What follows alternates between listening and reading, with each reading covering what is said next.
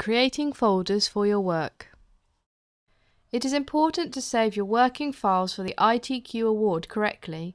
You should create folders to hold your files logically.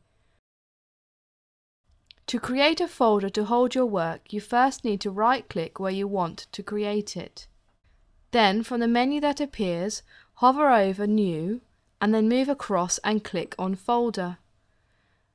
A new folder will be created. You should name this folder ITQ Level 1. Create 2 further folders within it. These should be called Practice Folder and Portfolio Folder. You have seen how to create folders on the desktop. I will now show you how to create folders within My Documents. You will need to first open My Documents by clicking on the Start menu and then choosing My Documents. You will then need to create a new folder called ITQ Level 1.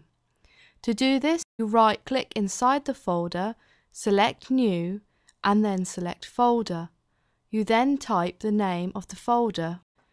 Once you have created this folder, you will need to open it up and then create your 2 other folders, Practice Folder and Portfolio Folder. Thank you for watching, and I hope this video tutorial has been helpful.